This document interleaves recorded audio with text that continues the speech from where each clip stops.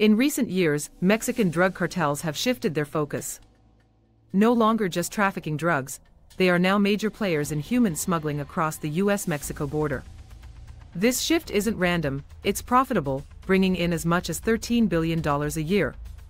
Through control of key border regions, cartels fuel violence, corruption, and exploitation. In places like Ciudad Hidalgo, they even fence in migrants, demanding ransoms before release.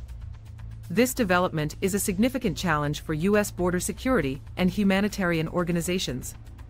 It underscores an urgent need for comprehensive strategies to tackle both human and drug trafficking and protect vulnerable lives. For decades, Mexican cartels were all about narcotics trafficking.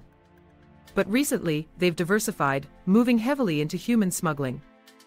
Their control over border territories has made it easier to operate, transforming what used to be a scattered activity, handled by independent coyotes, into a centralized, violent industry. As cartels expand their reach, violence, corruption, and exploitation rise, posing serious obstacles for U.S. security and humanitarian efforts. Controlling the migration flow, cartels often use extreme measures like detaining migrants in fenced camps until families pay ransom. As of October 2024, the Sinaloa and Jalisco new generation cartels dominate human smuggling. They maintain this power through violence, corruption, and alliances with officials, and migrants are frequently kidnapped, held for ransom, or forced into labor. Their reach doesn't stop at the border, it affects all of Mexico and Central America. Chiapas, a southern Mexican state, sees daily violence as these cartels battle for control, exploiting migrants along the way. This aggressive approach has turned human smuggling into a well-oiled, violent industry. Addressing this crisis demands strategic solutions that disrupt these operations and protect vulnerable people. Operational control. Cartels strictly oversee smuggling routes, controlling who crosses and at what cost. Violence and intimidation enforce their monopoly, with some migrants detained until ransoms are paid. Financial incentives. Human smuggling rivals drug trafficking in profitability. Cartels charge high fees for passage, generating billions in revenue annually, with estimates reaching $13 billion. Corruption and complicity. Cartels collaborate with corrupt officials, undermining law enforcement. Financial institutions have even processed cartel transactions despite anti-money laundering protocols.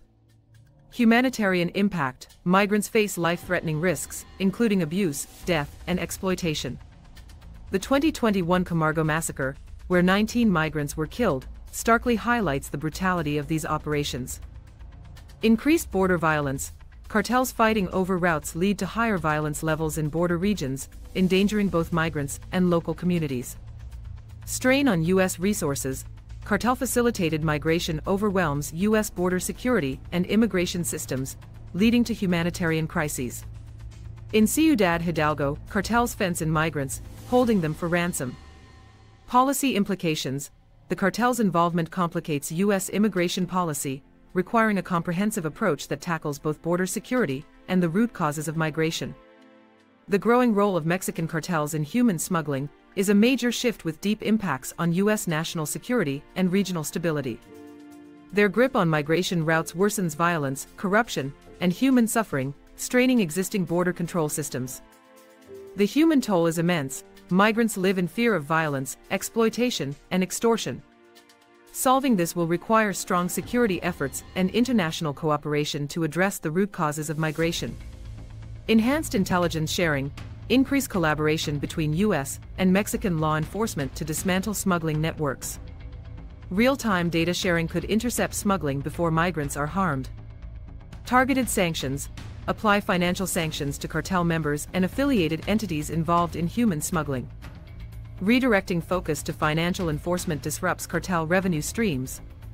Humanitarian initiatives. Invest in safe migration programs that address economic and social issues in Central America and Mexico, reducing the migration pressure that fuels smuggling. Anti-corruption measures. Support efforts to combat corruption in Mexican institutions, decreasing cartel influence. Enhanced training and resources for law enforcement are critical. Public awareness campaigns. Inform potential migrants about the dangers of cartel-controlled smuggling. Campaigns could highlight safer alternatives and expose the real dangers posed by these criminal networks.